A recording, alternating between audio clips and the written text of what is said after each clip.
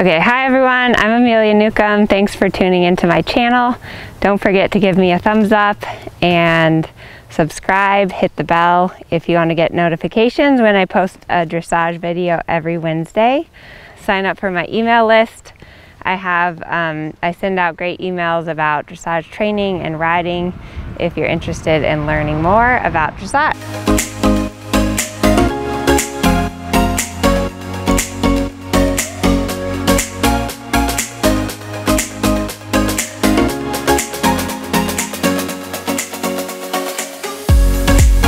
So today we're talking about 5 tips to improve your confidence for cantering. So lots of riders, I think they're pretty good in the walk and the trot, and then when it comes time to canter, the horse gets tense, they get tense, and it's a place that a lot of people have problems with confidence. So that's our topic for today.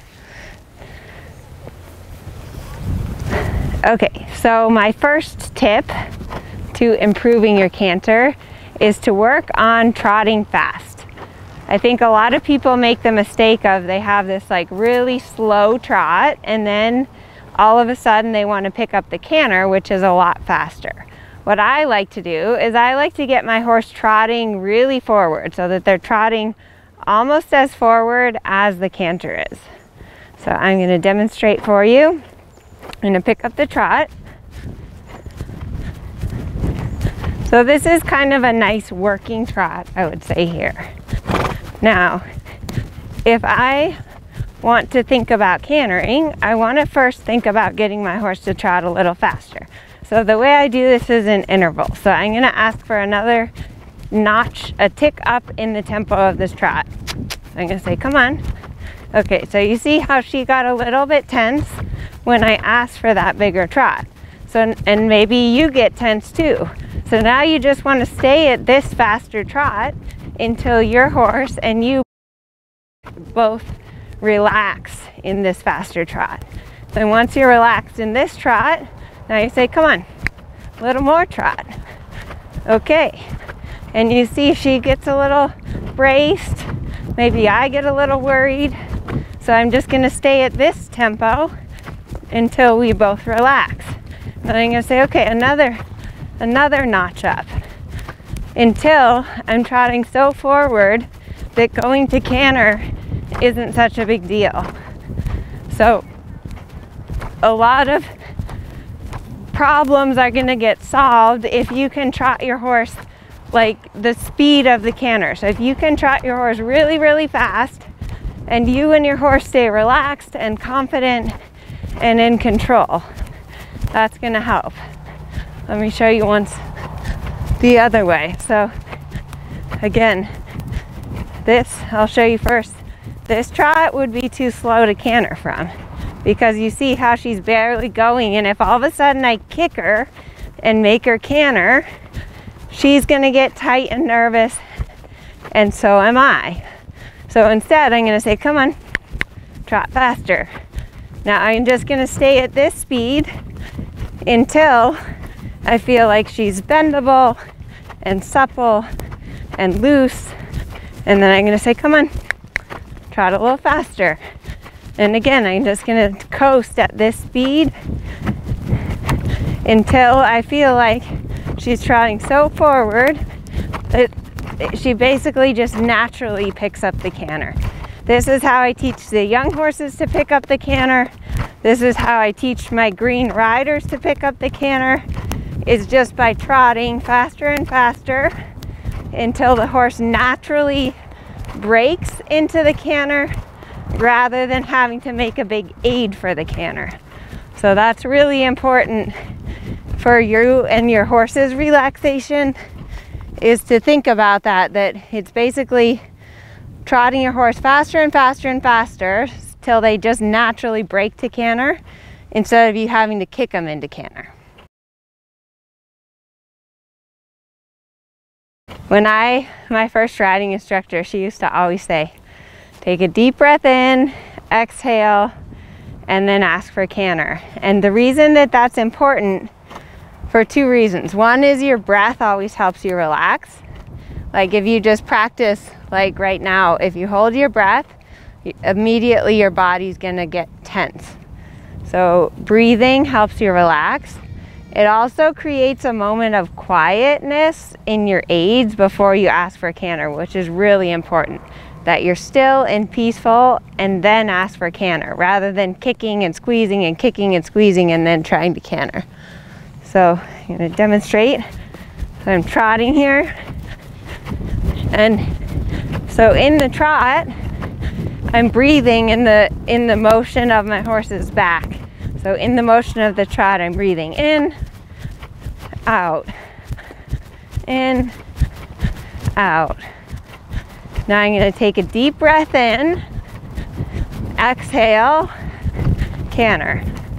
And if you repeat this a lot, your horse will start to, they're so sensitive, they'll feel you take that breath, and then they'll know that something's coming.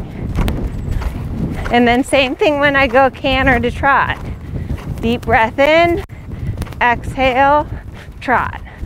So you always want to do your transitions into and out of the canter when you're exhaling.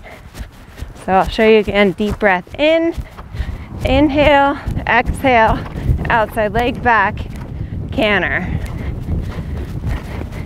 And then also in the canter, I'm thinking about breathing. Nice, deep, slow breath in, and then also all the way out with my breath.